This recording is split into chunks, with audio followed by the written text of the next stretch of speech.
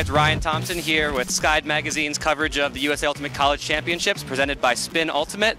I'm here with Catherine Hui and Crystal Koo of the University of British Columbia Thunderbirds, just coming off a comeback 15-13 victory over #1 seed Michigan Flywheel. You guys want to describe what was going through your heads? You're down 13-11 when soft cap goes on. You rolled off 4 straight points. What changed? We were all really very excited for this game, playing the top seed. Michigan had very strong handlers, so all we had to do was shut down their handlers and play gritty man defense upfield. So that's what we had to really focus on. And chilly offense. This game was back and forth a lot of quick turns from both sides. You guys, anything you kind of put on to put pressure on the Michigan handlers? I noticed Chang in particular had a lot of difficulty towards the end of that game really moving the disc.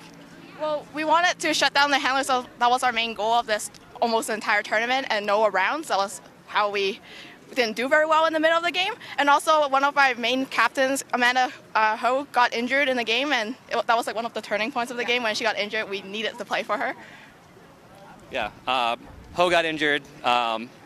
Michigan scored. It was then 13-11. That's when UBC went on their run. Yeah. Yesterday, you guys really crushed Florida and Stanford, really running away with it. Seemed like you guys had a really deep team. Can you talk about how you guys developed for the season?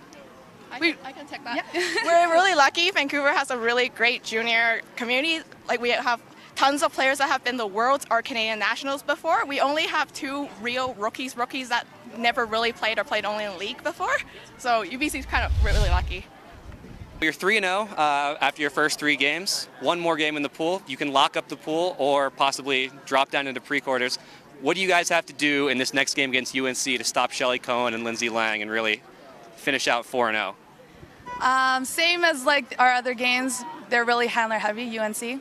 So we're going to play really gritty man defense on them again, just trying to shut down the IOs and the arounds, and hopefully, well, we'll shut down upfield as well, so they have no options. All right, thank you. It's Ryan Thompson here with Catherine Hui and Crystal Koo of UBC Thunderbirds. Thanks a lot. Thank you. Thank you.